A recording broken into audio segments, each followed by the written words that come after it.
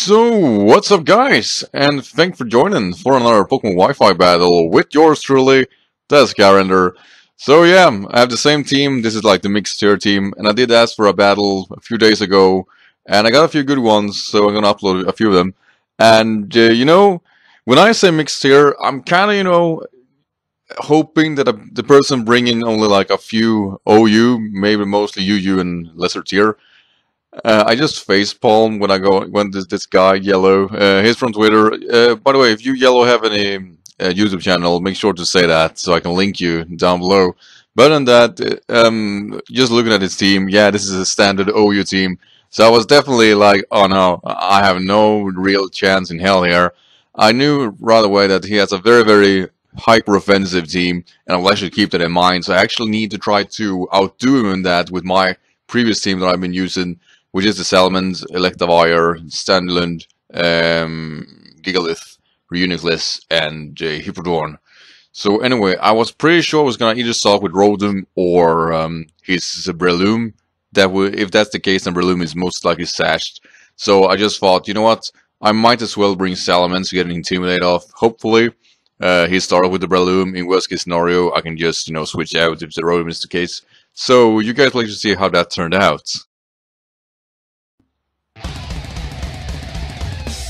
So yeah, I was like really lucky here. He did actually start off with Breloom, and I kind of feared the Charizard too, because it could be the Charizard Y. It looks like it complements his team best, so I was pretty sure it was gonna be Charizard Y. So I get to Intimidate off. He actually decided to withdraw right away to Rotom. I just went for Dragon Pulse because this is my special set, defensive set, Salamence. It's more of a gimmick and just a surprise to say the least. It works semi-well because people don't expect it. And this is a Create Chaos, I'm just gonna go for that. But he has Pain Slit. I did not expect that. I went right into that, easily taking 40% of my HP. Plus, you get leftovers. So I'm pretty sure it's gonna switch into his Chansey now. So I'm actually gonna switch out. A good prediction on my part here, because I knew that he wouldn't stay in and go for a Hydro Pump or anything like that. And I will see it as a key opportunity to get up my rocks, because I need the rocks against the Charizard. And I need to keep it, well, I need to keep it around really. I don't have any spin blocker, but I don't feel that I need it, because Stealth Rock is my only hazard move, so I don't really have to invest too much in it. So after this, I was actually gonna think that he would like to switch out. He did not. He set up his own Stealth Rock, so I go for Raw. Pretty much screw myself over here, because Breloom is coming in. And well, I was kind of hoping that he will go for a Bullet Seed here. The Sash is obviously gone now that both Stealth Rocks and Sand is due the way here. And well, let's just say that he predicted me really good here and went for a Rock Tomb. And even with Intimidate off, I'm still not able to take a Rock Tomb. And it really sucked, because my Salamence is Scarfed, so it's good to, revenge kill late game. And Sally didn't get to showcase that at all here. So Salamence die yet again. But here's Fulfi, my Stoutland, I was gonna say Gramble. Just gonna go for Retaliate. And look at this, this is beautiful. Finish. Yeah, I like this set. People don't expect it, or even if they do, they have a hard time trying to wall that. Obviously the sand is gone, there's no reason for me to stay in. A Mach Punch will not take me out, but I really don't feel I wanna just take a chance on it. So I'm just gonna bring Crumbie in case he goes for a Spore. I was kind of hoping he would go for a Spore. He goes right for the Mach Punch here, doesn't do anything. I know I can take at least 3 Bullet Siege. So I'm gonna hope that he get a low damage roll here, because I have nothing on my team anymore that want to take a Bullet Seed now that my Salamence are gone. So we got 1, we got 2, we got 3. Damn it. So yeah, obviously here I need to bring in my Stoutland here, actually yet again, because now it pretty much needs to sweep, because it only functions properly in the sand obviously.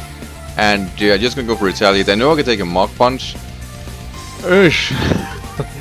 But yeah, that was barely. He actually got a high damage roll there.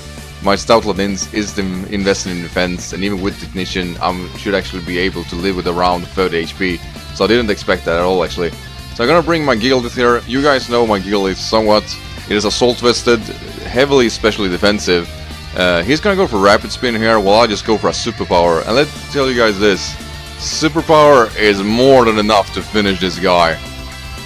I like Gigalith so much. It's such an underappreciated Pokemon too, because it actually works really well in sand. Plus you got that like very high attack there with 130 base. It is a boss really. So I did expect him here to go for Charizard Y here, and well, let's just say I kind of screwed it over here. This is Charizard X, and I was actually intent to go for a Volt Switch, taking it out in that case, but I actually go for Dragon Dance. So I know Earthquake is coming my way. I don't see any reason to try to switch out, but rather bring my Reuniclus that is defensive with 252 HP and 252 defense to set up a magic room or a trick room, because if I can survive this Flare Blitz, which is very likely actually, I did a calcs here just so you guys will see that this Flare Blitz will sadly take me out. And he actually got a high damage roll here. I actually had a decent chance of surviving.